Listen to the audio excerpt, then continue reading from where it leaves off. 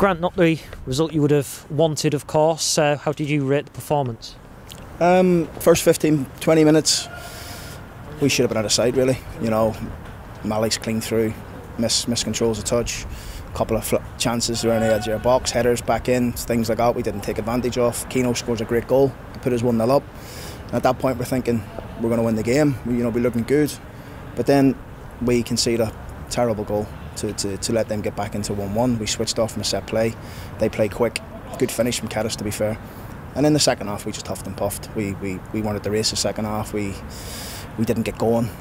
Boys looked like we were lacking a bit of energy, a little bit of spark, and Swindon took advantage of that. Yeah, and could you maybe add to that as well? Swindon looked quite organised in their shape.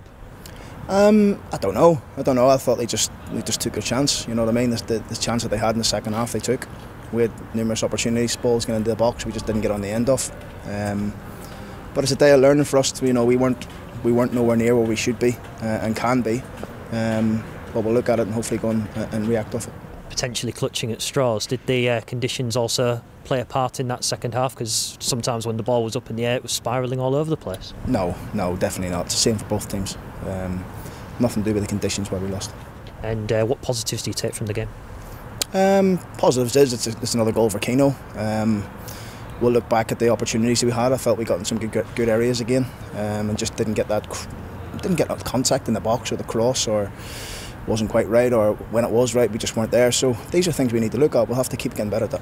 And do you see the postponement on Tuesday as a little bit of a blessing in disguise ahead of a FA Cup rematch against Fleetwood? Bit of rest? Yeah, possibly. But we'll be working next week. I mean, it's not an excuse, but we just weren't. Our energy wasn't there today, so we need to get the energy back. Josh, obviously not the result you would have wanted today, but from a player's perspective, how did you rate the performance? Frustrating, to be honest. Obviously started well with the goal, but yeah, just a frustrating result, to be honest. Yeah.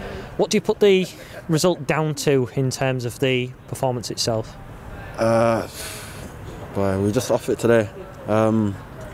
Obviously tired from the midweek games, but that's not no excuse, obviously. So yeah, just off it, to be honest. But we go again, we look forward and we keep moving forward. Yeah, because you were piling men forward right at the end of the game. At times there were 6 and 7 in a line. Just couldn't find a way through in the end. Yeah, you get games like that, but ultimately we just got to learn from it and move forward. Yeah. How do you bounce back from it? What positives do you take from the game? It's hard to straight after it, but like I said, we just analyse the game as a team and see where we can improve, and we'll definitely bounce back from it and go harder next time. Yeah, I said to the gaffer that maybe the postponement that's on Tuesday might come as a blessing in disguise. It might give you some time to just recuperate and get ready for the next one.